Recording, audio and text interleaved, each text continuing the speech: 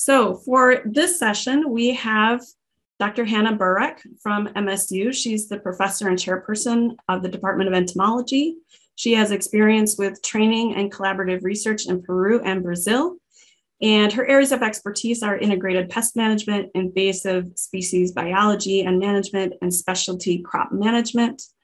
And we have Dr. David Hughes, who you just met.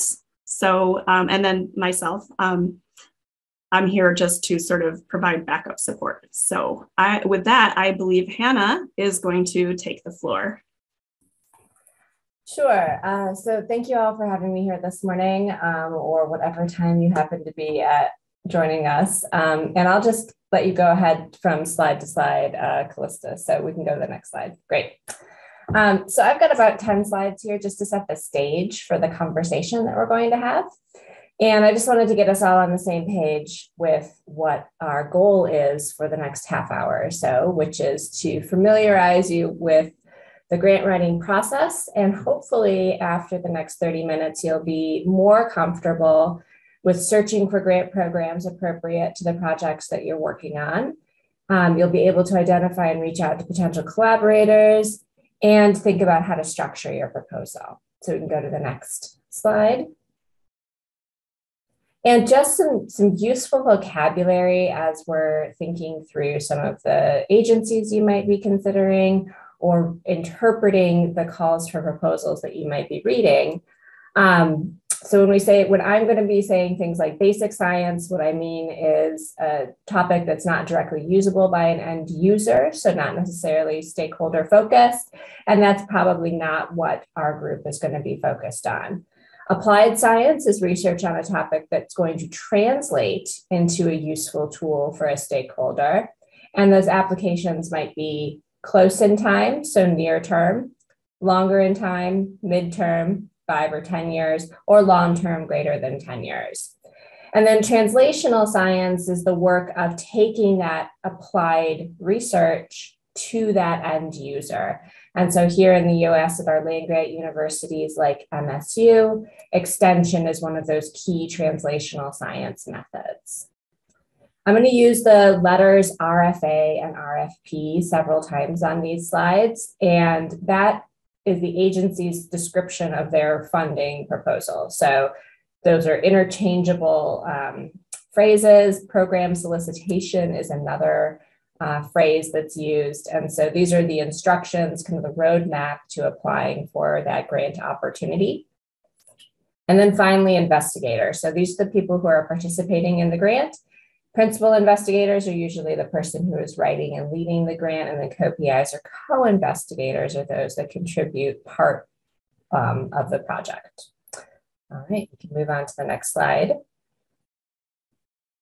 So there's lots of different ways you can identify funding opportunities. Working with a program like Feed the Future is one way to identify funding or one entity that develops funding opportunities.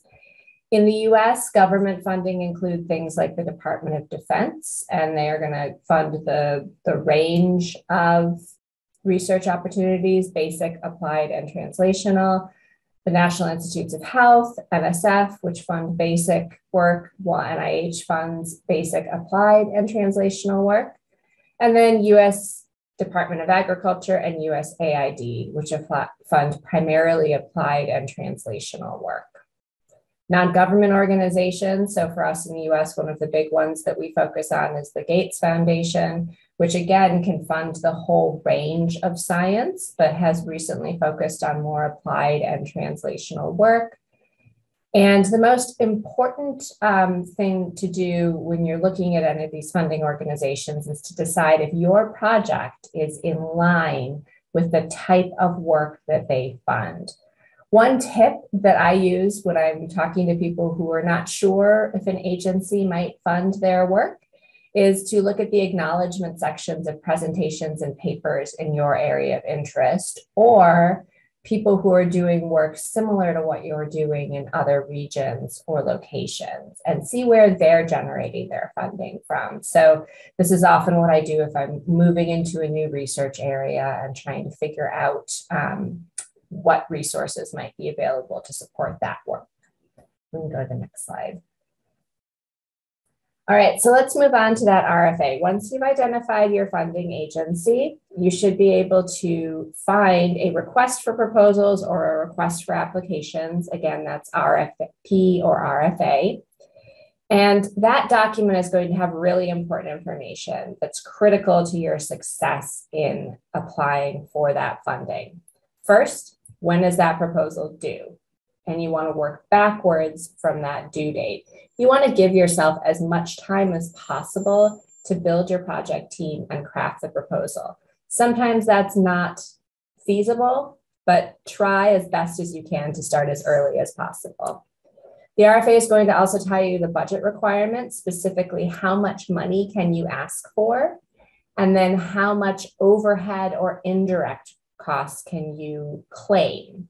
And so the overhead or indirect cost is the cost that your organization may require for managing the funds. And so that's set everywhere from 0. Some entities do not allow indirect costs or overhead costs, all the way up to sometimes 50% of the funds. But it's really important to take note of that number early in the process because that comes out of the total budget. And so you don't want to craft a budget for a project and then realize that your organization has the potential to take 50% of those funds. Next, the program priorities. So what is the goals of this program? What outcomes do they want to achieve with the resources that they have available to grant? And that's a really important element to pay close attention to, not only because it relates to whether or not your work is a good fit for this program, but it also will provide you with the language that you can use to place your work in context of the program's priorities. And you really want to take advantage of the information that's presented in the RFP and fit your work to the goals that are being stated. And then project types. So what type of work will they fund? Will they fund research? Will they fund translational work? Will they fund evaluation? What are the elements of the work that they want to see in that project? And again, pay very close attention to this because if this is an evaluation-focused grant and you're writing a research-focused project, you may not be a good fit for the type of work they want to fund. And then submission details, things like page limit and other materials that are needed, your CV or resume, your current and pending support. So what other grants have you gotten? Support letters. If you don't meet the criteria that are put out here, if your proposal is too long, if you are missing an element that they are asking for, the panel will likely not review your proposal. So again, paying attention to these details is really critical to funding, to writing a successful project. And then finally, something that not all folks pay close attention to, but is a really valuable element of the request for proposals, which is who can you contact with questions? Who is your program contact source? And the whole reason these program officers exist is to successfully achieve the goals outlined in the program by allocating these funds. And so they have a vested interest in answering your questions and making sure that the project you're proposing is a good fit for the program and that you're constructing it in a way that has the potential to be successful. And so reach out to them early in the process. If you have any questions about, is this the right project? Is this the right agency? That's the individual to reach out to and take advantage of that resource. You can go on to the next slide. And then just as a sense of an RFP that is out there and available, this is an active request for proposals, and I'm going to let David answer any specific questions about this. So this is a funding request that's active through the current Feed the Future program, and we can touch on this in the Q&A period, but this is an opportunity available to people who are involved in this call. Let me go to the next slide. All right. So just to touch on finding collaborators, most grant programs have specific target groups that they are seeking to support, whether that's a geographic area of the world or a type of institution like a university or an NGO. And so a good example of that is most USDA research grants are restricted to scientists at public land-grant universities like MSU. And so scientists who are not at these universities wouldn't have access to these funds unless they're collaborating with someone who is at an institution that is supported. For those of you who are interested in leveraging funds and may not be affiliated with a specific institution that is available to access those resources, you might be in the position to seek out collaborators who are at those institutions. And if you're looking for new collaborators, I always encourage folks to, first read someone's website. My website is there if you're just curious more about me. Review the things that they are publishing on, because even if someone states that they're working on a given area in their website, they may not be as active as they are in other areas. So what are they currently publishing in? And if you're approaching someone new that you haven't engaged with before as a collaborator, I always react better when someone brings a concrete idea or plan to me. So what potential programs are you thinking about targeting? What funding resources are available? What would your role be in the project? And what funding would you need to achieve that role? And then what's my win-win proposition in this? Is this an area that I'm working in, so I should already be interested in this? Is this a part of the world I have experience in? How do we get to a point where both of us are benefiting? And then lastly, when you're working particularly with a new collaborator, I always want to have conversations about things like data management, data sovereignty, and credit and authorship from the resulting products before we enter into an agreement to work on a proposal, because these are easier conversations to have before there's money on the table.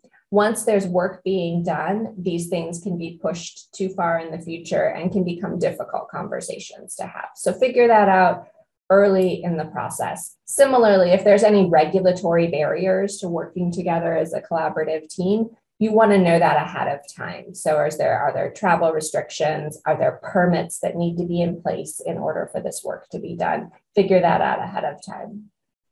All right. I think the next slide is, so this is where we start moving into the proposal writing process.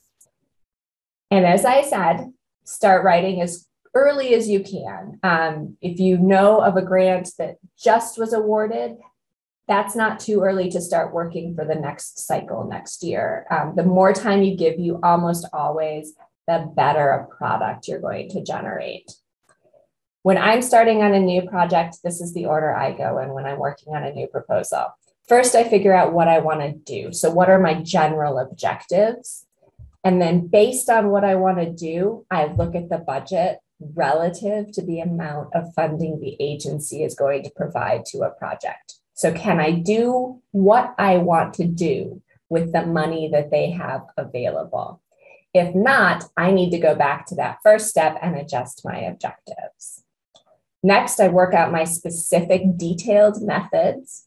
And then finally, I work on the bigger picture. Why am I doing this? And my anticipated impacts. And so it feels a bit counterintuitive. I don't go straight through the order in which you would read a proposal. Usually you start with the introduction, the objectives, the methods, and then your impacts. But conceptually, it's more important to me to make sure that the project I have in mind is a good fit for the program and the resources that they have to allocate. I try to use language that is similar to that in the RFA to articulate my project goals and objectives. And this is because I try to select programs that are closely aligned with the work that I want to do. And I want to reflect back to them that the work I'm doing is closely aligned with their priorities. And if that RFA provides evaluation criteria or expected sections that they want to see in a proposal, use these as section headers in the proposal to help the people who are going to be reading it find the information that they're using to evaluate the proposal. So if there is a rubric or a framework in RFPs describing how the reviewers will be evaluating them. If that's present, use that as section headers or as part of your outline for your proposal to help your reviewers find the information that they need. All right, let's move on to the next slide. And in general, so this schematic just illustrates kind of the type of information that I present in a proposal. So I start off broad with my introduction or my rationale and my justification. So what's the big picture element of this problem? I then narrow it down and talking about previous work that relates to my project. And then the most specific part of my proposal are the goals and the objectives. What do I specifically want to do? And what are the methods that I use to accomplish them? I then broaden that out to talk about my anticipated results and impacts. And then finally, beyond the scope of this project, what is the potential broader impacts of this work? And so this is just kind of this hourglass shape is how I construct the type of information that I'm presenting in a proposal. All right, and then I think the next slide, this is really wordy. I am not going to go through this in deep detail, but I wanted you guys to have this slide for future reference because this is the type of information that I include in each section of the proposal. So I'm just going to give you a really very high level overview of this. Your introduction should include those program priorities and how you're going to address them, who you're going to be working with, any early data that you have on the project. Your objectives should be focused to the project that you are conducting. You can have a bigger overall goal that your project is associated with, but I want to see the specific activities that your project is going to be focused on. They should also be achievable in the timeline of the funds that are available. And this is less important for highly applied work, but I still want you to be thinking about what are the hypotheses that drive the work in the back of your mind. So you might not explicitly state your hypothesis in an applied focused proposal or in a translational extension focused proposal, but you should still know that they're there because that's how we do good science, right? Is having hypotheses driving it.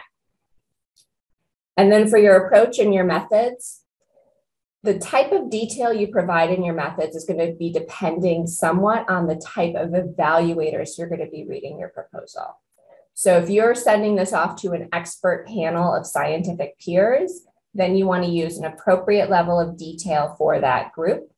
However, if you're sending this off to a group that includes stakeholders or end users or a diversity of scientists, you want to use more general language and less jargon.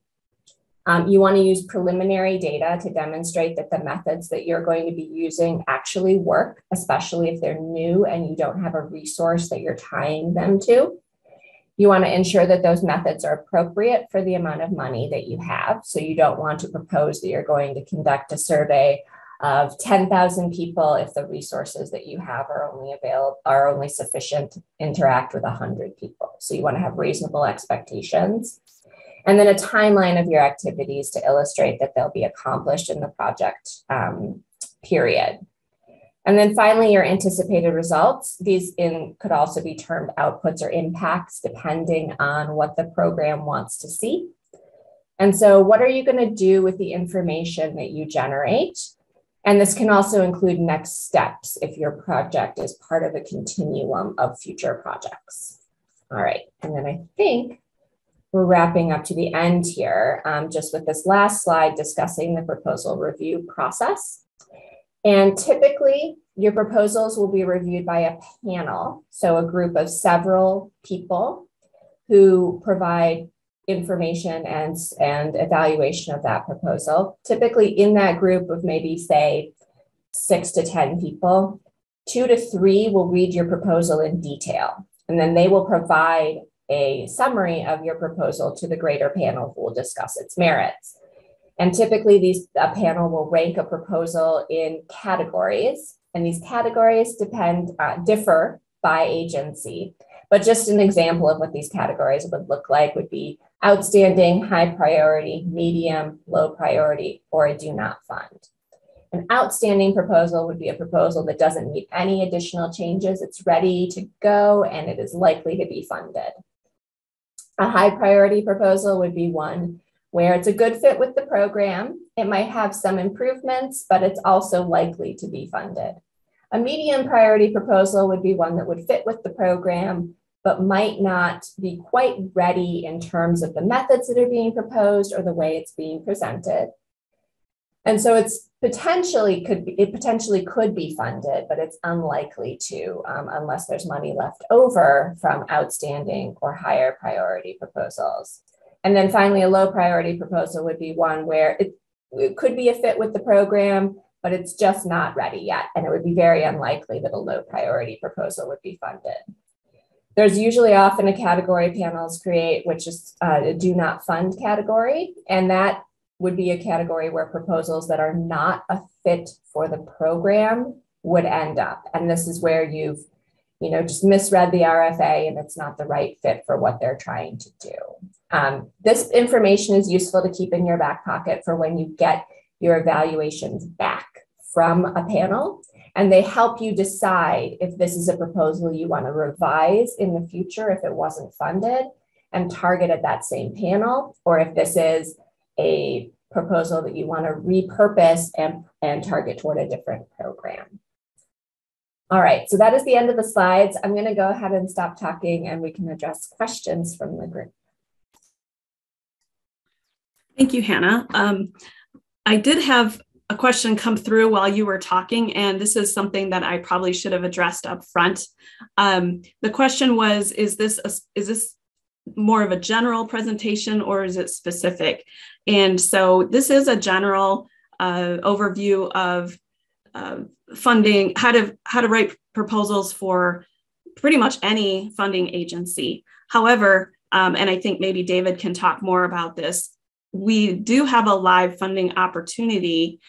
So this is your opportunity to get more information or ask questions about that specific funding opportunity. And it was sort of not the reason that we created this, this course, but it is definitely supplementary to that. So I don't know if you want to say a few words, David.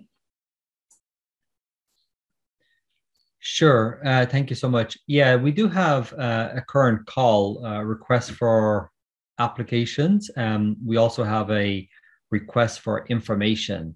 So what we're trying to do is to reduce the barrier of entry. So just to make it easier for people to learn about these things.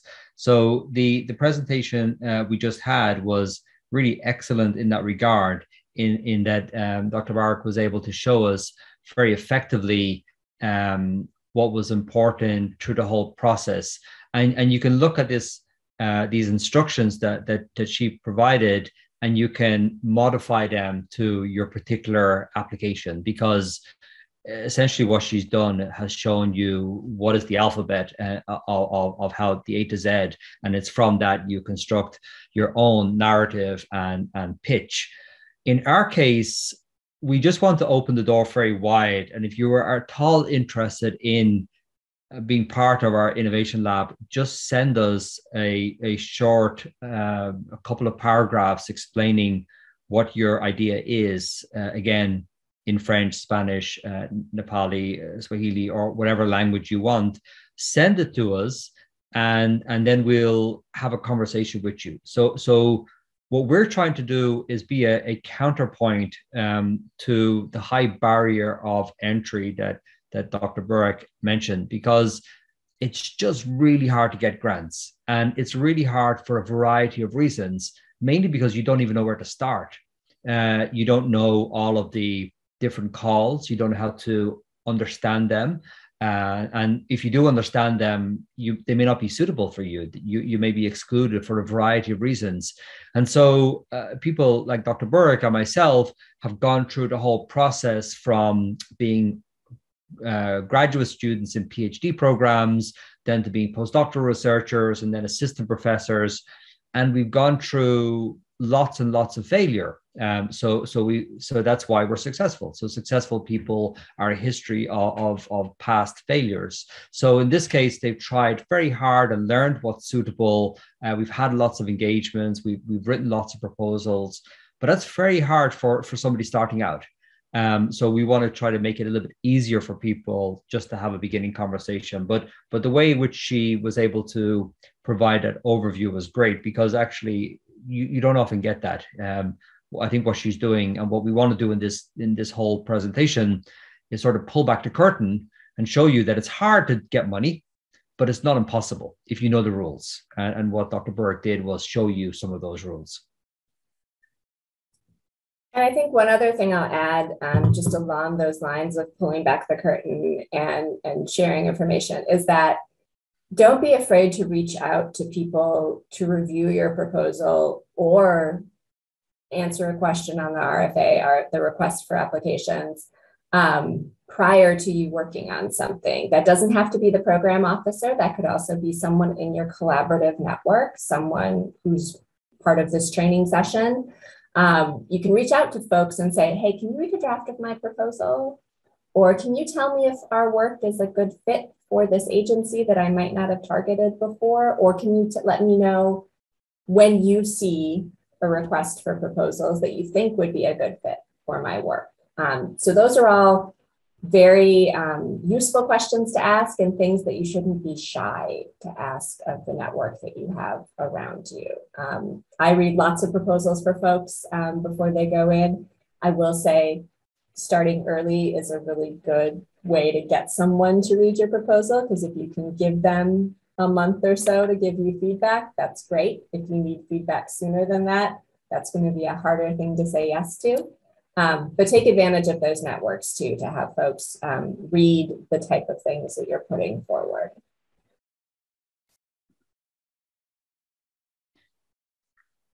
Great. Calista, will I go off and show the slide I had? Yep, go ahead. I think you should have the ability to share your screen. Thank you.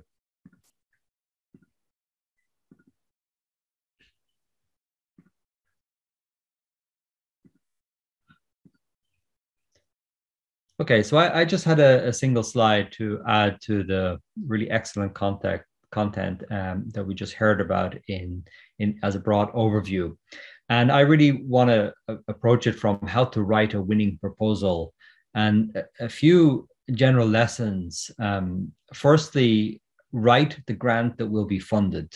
So many of us are extraordinarily excited about the science that we do, and there's a lot of things that we would like to do, but a lot of that will not get funded because the panel that is evaluating your proposal would like to see that if you have sufficient preliminary evidence, or does it fit within their call. So make sure that you understand what the panel and what the agency is after, and that you write something very specific to that. So write the grant that will be funded, not all the things that you would like to do, but what is likely to be funded. The second point is extraordinarily important, is that writing is editing. You must get something down on a page. You must understand how many pages are necessary. You must look at the instructions, as Dr. Burke talked about. But once you do that, then you come back and you edit and you edit and you edit all the time. So writing is editing. A lot of people who don't have experience oftentimes look at this blank screen on their Google Doc or Word documents, and they just don't know where to start. But set time aside every day, ideally in the morning before you have any distractions, certainly before you go on to the dopamine hit that is social media or email. Just start off and start writing. One of the things I advise people to do is that before they go to bed, open up your Google Doc or Word document, turn off all the internet, and then the next morning just open your computer and the page is there, and start writing. Set yourself some time, let's say 90 minutes, 2 hours, and don't do anything else. And if you're looking at the screen and you don't know what's going to happen, just stay there. Just keep on writing. It's a task that requires continual practice. So turn up every day and write. The other point to understand about grant writing is that you're trying to get money out of people's pockets. Now, generally the money comes from the taxpayer, like in the case of USAID, or it comes from rich people, like in the Gates Foundation, Rockefeller Foundation, or Schmidt Futures, etc. But the people who decide whether you get the money are not the actual US government or Bill Gates. It's the people on the panel that you have to get through. And they're understanding that the world is full of really great projects they could fund, and you have to get the money for your specific project. And they really consider that money to be their own money. They feel they're very important stewards of the money, and they want to make sure that they're going to give it away to the right person. It's a little bit like when you're making your charity contribution. There's a lot of charities out there, and you want to make sure you're giving the money to the charity that you think is going to have the greatest effect.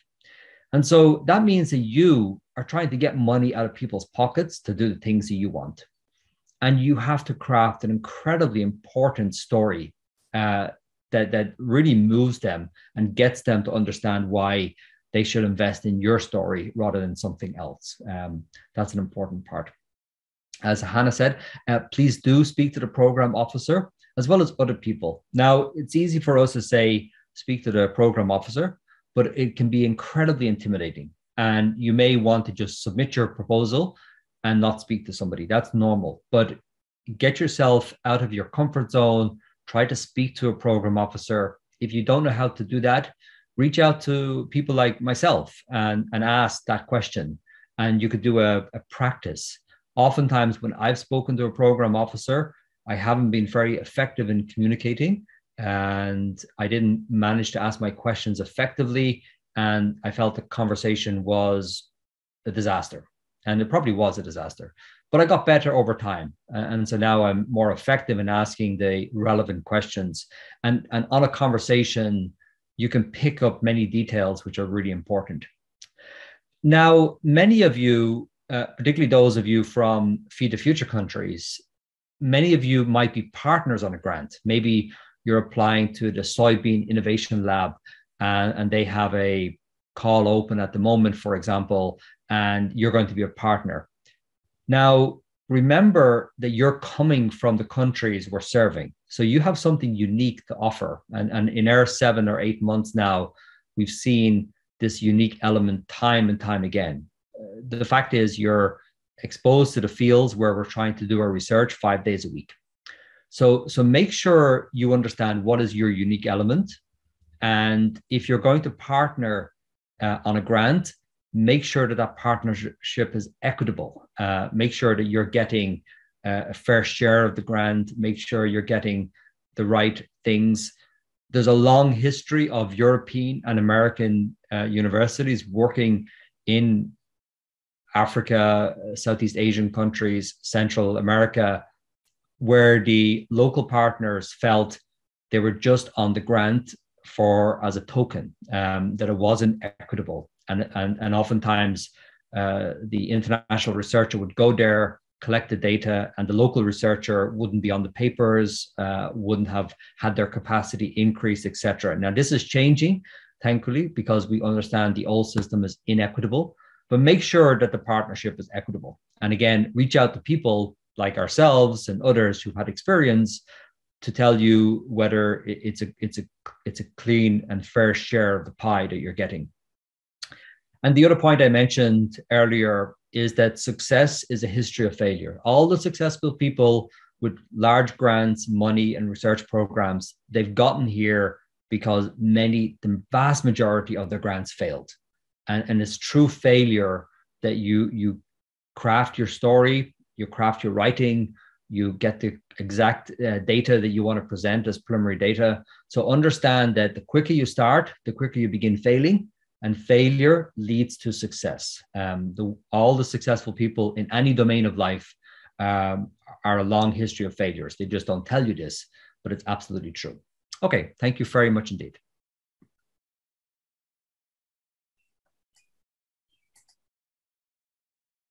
Thank you, David. So we had one question. We have a couple questions, actually. The first one is from Winnie. Hello, are there other types of funding provided apart from money? And I had asked for some clarification or some examples, and I didn't get any back, so we'll have to be creative. maybe scholarships or something like that. What are your thoughts? Winnie, are you still on? Would you like to elaborate on that, if you can hear me?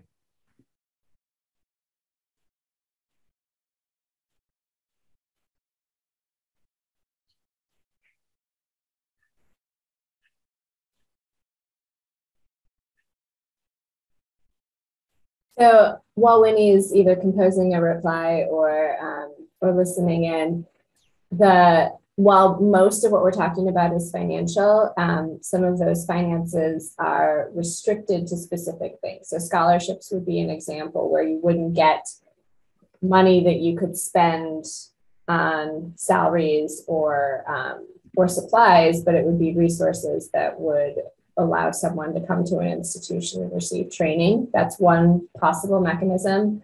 Another type of program will restrict the type of funding that they deliver or that they provide to things like equipment. So things that are very expensive and require a lot of resources to invest in. There might be equipment-based grants. So there might, typically what we're talking about is monetary funding, but it might be monetary funding that is restricted to specific types of expenses or types of activities. In general, what you get beyond the money is lots of soft skill training, which is really important.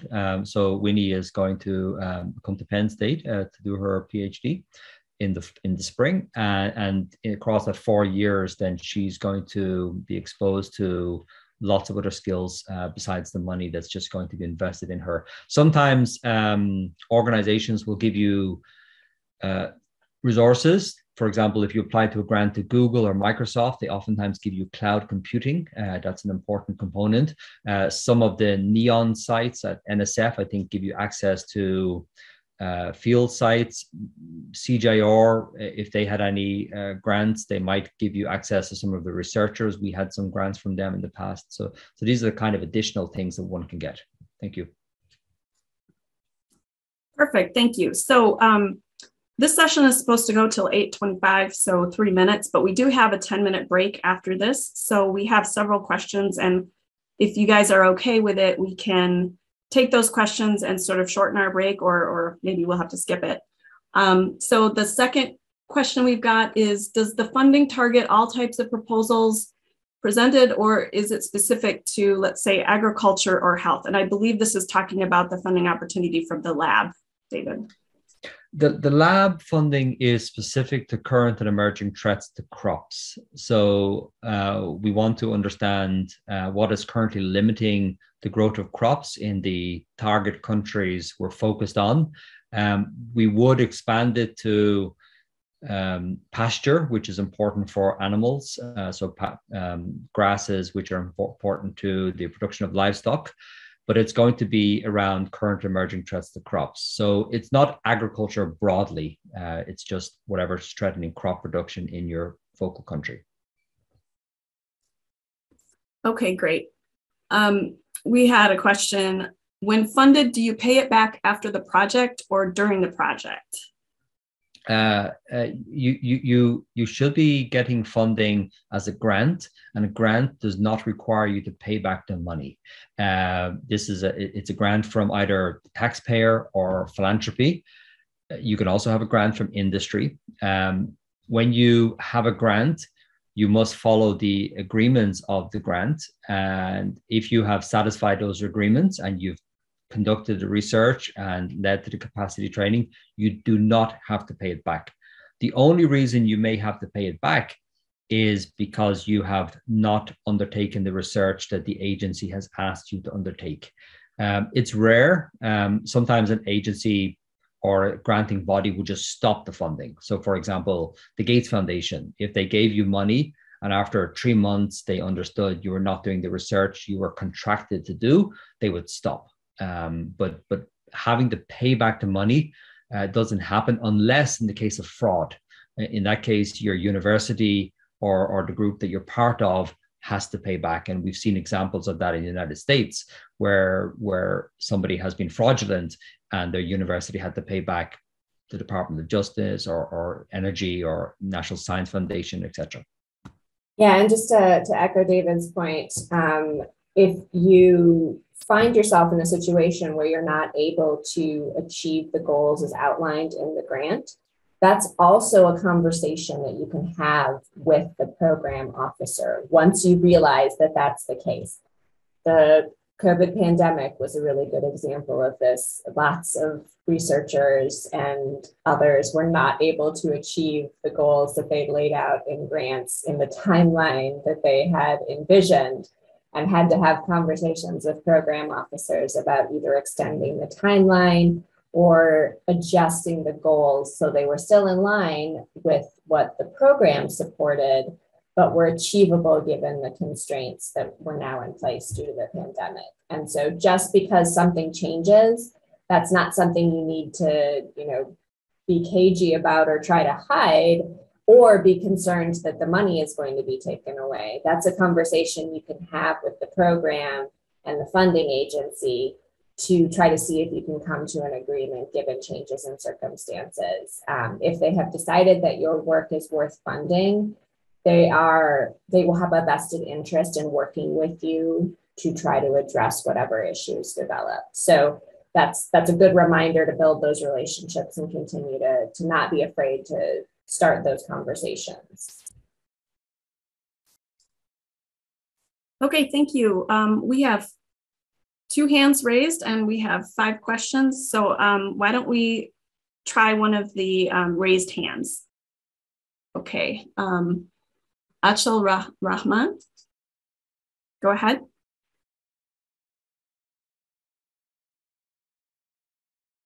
You're muted, I think.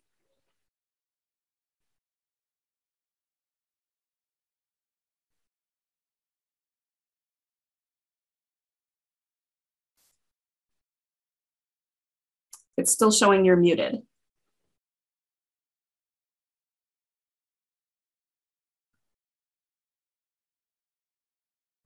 Can you hear us, Achal?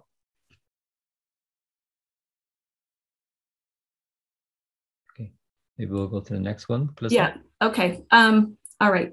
So Hannah or David, can you say a few words about theory of change on a grant proposal? The most common question someone can get from a donor is that of the theory, or is that the theory of change does not reflect the context of the proposal. Yeah, I think this is an incredibly difficult framing of grant proposals and calls for applications because it's not precisely defined. We're generally scientists and we want to conduct scientific research, both basic and applied. And the theory of change is not precisely defined in applications. And therefore, when you submit your application and it gets to the panel, it gives them easy ammunition to reject your proposal. They don't have to be specific in why, they just say it doesn't fit the theory of change. In general terms, theory of change comes from this book from the 60s and Diffusion of Innovations, but a lot of research that if you were to do X, then Y will follow. But we know from research in agricultural development that the gap between doing X and having Y is a long period of time. So it's very difficult to articulate what that theory of change is. All I would say is really reflecting what Hannah said, which is that reach out to the program officer and the community so that you are reflecting back in your proposal what they're asking for. But it's a very difficult thing, and oftentimes it's easy ammunition to shoot down your proposal. And Hannah, would you like to add? So what I would add to that are 2 things. First being, I think in that context, if that is criticism that you've received or that collaborators have received on proposals, I would be sure to clearly articulate the horizon at which your project is working along. So in other words, if this is a project that is designed to elicit short-term change in knowledge, then define that in the project. If this is a project that is a 5 to 10 year horizon to change behavior, then define that in the project. If this is instead a project that has a greater than 10-year horizon where you want to affect actual outcomes that change in behavior elicits, then be able to articulate that. And so that's how I think about change relative to the work that I'm doing. Am I building short-term knowledge? Am I affecting midterm behavior? Or am I focused on long-term outcomes? And to piggyback on another question that showed up in the Q&A about, is this just a research-related type of framework for writing proposals, or does this include evaluation or other elements? Yes, good research entails good evaluation in most cases, right? And the type of evaluation you're doing is going to be somewhat related, or actually closely related, to the horizon on which you're working. And so my short-term impacts are often able to be evaluated through the collection of data and analysis of my actual experiments. My midterm impacts may require surveys or community assessments at some point in the future. And then my long-term impacts, those might involve measuring things like environmental quality or changes in diet over time. So those are bigger picture long-term elements. And so your evaluations should be appropriate for the type of impacts that you're proposing your project will generate.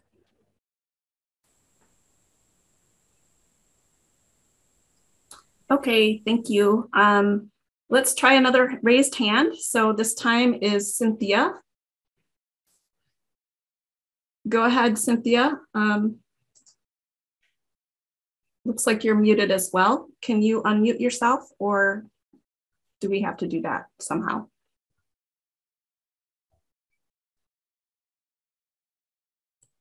They should be able to unmute since you've given them the opportunity to do so. It's just a matter of if they do or not. Okay, so Cynthia Yator, you're live, so unmute yourself and ask your question.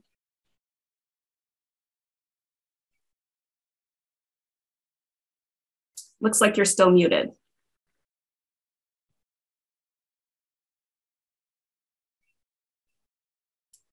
Okay, it looks like we're having a problem with people being able to raise their hands and speak. So if you do have a question, just please type it in the chat or the Q&A, because it looks like we're having trouble with that. Okay, so let me just go to the next question in the Q&A. How do you make a hypothesis-driven project an equitable one? Is a pilot mandatory to win? So I think that's two different questions.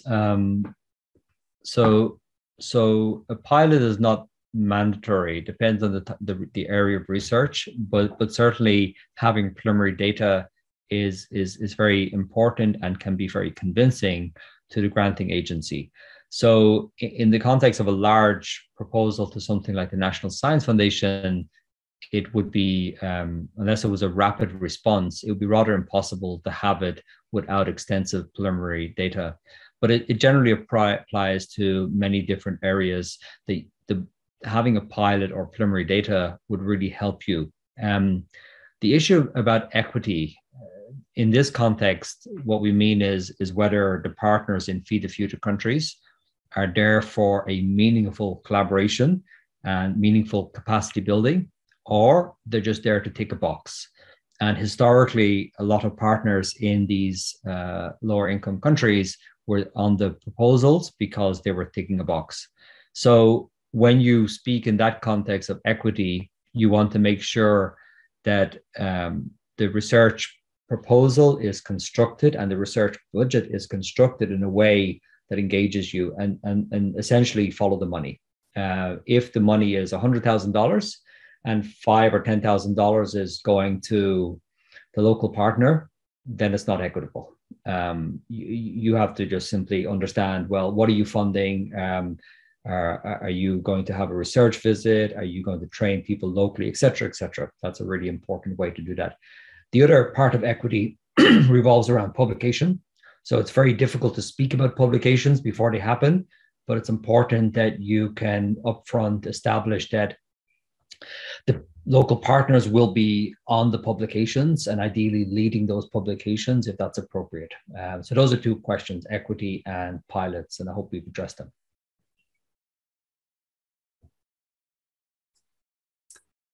Okay, thank you very much. We have a ton of questions left. Unfortunately, our time for this particular session is over. So I'm not sure how we want to address the lingering questions, but there will be an opportunity to have further interaction. So do we want to, we'll record the questions, we have them, and maybe we can send our answers later somehow. What do you guys think?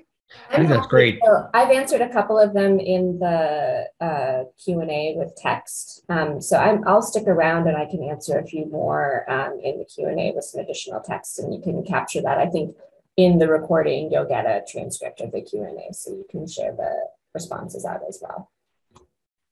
Okay, perfect. Thank you.